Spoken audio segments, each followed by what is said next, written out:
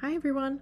I'm super excited to have the opportunity to demo probably Scribenote's most exciting feature so far, in my opinion.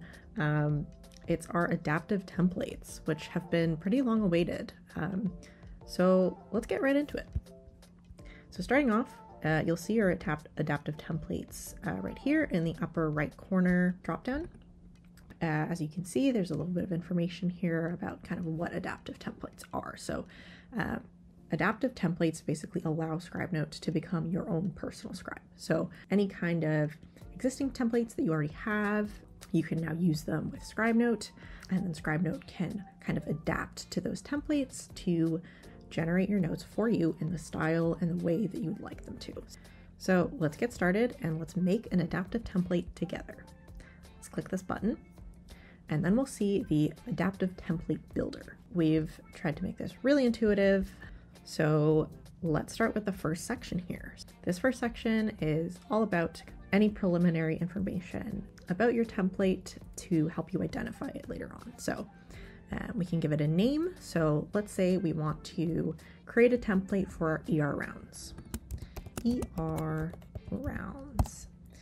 And you can also give it a description, but I feel like the name's already pretty self-explanatory, so I'm not going to give it one for now. And then the structure or the format of the template. So if you want it into 4 distinct sections, like a soap note, you would choose soap. If you want to get a little bit more crazy, maybe format it in a different kind of way, then you can choose the freeform. So I'm going to choose freeform because I feel like this fits the ER format that I want a little bit better. And then the next section is the juicy part here. So this is where we actually get to tell Scribenote what our template will look like. If I already had an existing template for my ER rounds, I would upload them here. So I could choose the automatic and then just drag and drop my template PDF right into here. And then Scribenote would read that and generate a template for me. But since I don't have one right now, I'm just going to use from scratch. And this is where I can type in my template or copy and paste it if I don't have a PDF version. If you don't know what to type, if you don't have a template, we make this really easy by providing you with some pre-made defaults. So as you can see, there's already one for ER rounds, but I'll just show you the other ones so you can get an idea of what a template would look like. So the case summary, for example, you can see it's just separated into sections. So different kind of groups of information that you'd like to see. And you don't really need to put any kind of placeholder in there to let Scribenote know to fill it in. It'll just kind of, read those different sections or headings and it'll know what to put there. But when we look at our structured surgery note, if we want it to be really specific and really structured, we can do that as well and just have blanks or placeholders where we'd like that information filled in. So let's use our ER rounds one. And then as you can see here, the 3 dots indicate that this will basically expand to fit however many rounds we're doing, or like however many patients we're doing in the rounds. So in the next section, this is really the last section to building our template. This is the preferences section, which will be kind of specifying any additional kind of stylistic preferences we have with our template. So there's already one pre-filled here to go along with the template that we've selected. And that is to fill in the rounds per patient discussed. And then it also says here to fill in with medical terminology and write in point form. And the world is your oyster here and what you can kind of tell Scribenote to do.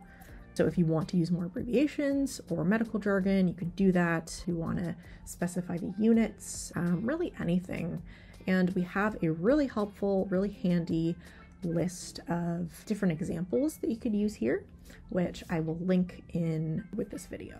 When we're done with that, now we can preview what our template is actually going to look like.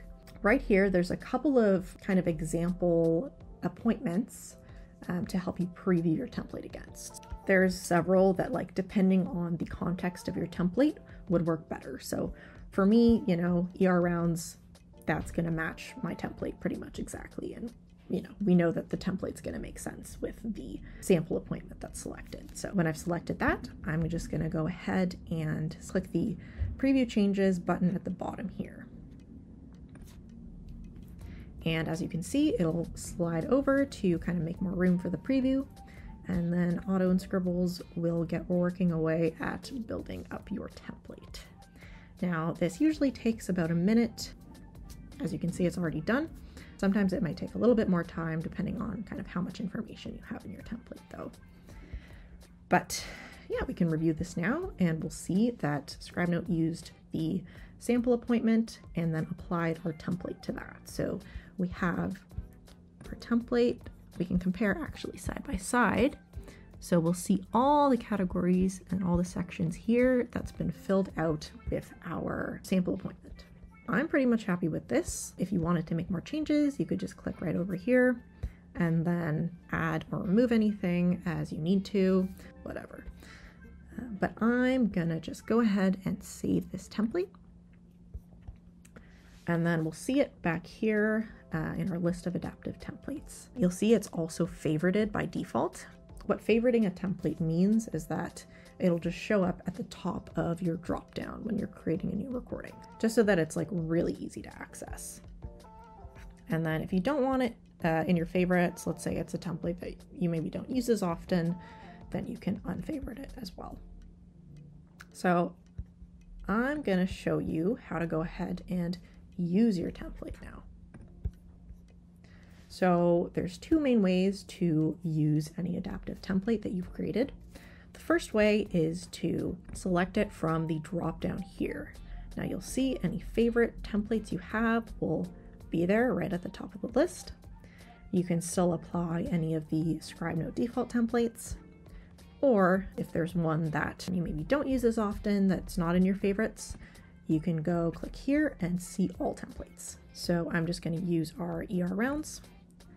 And then, just like we've always done, we can record an appointment with that template. Now, the next way to use a template is with a note that you've already created. So I'm going to use this pack mode one here as an example. And this is an example for multiple kittens. You know, this note has already been generated for us. So this is a really handy case where, you know, maybe we didn't have the template created yet. We just had to go, you know, rush into our next appointment. And if we wanted to create the template later on, we could do that and then just apply the template with this button here. So I will select the ER rounds one and then we'll wait for it to process. And it's done. So as you can see, it's used our template and it's applied it to all of those kittens that were mentioned in the original appointment. So there you have it. That's how to make Scribenote scribe just like you. As I said before, the world is your oyster with adaptive templates. It's really exciting and I hope you guys love this feature. Thanks.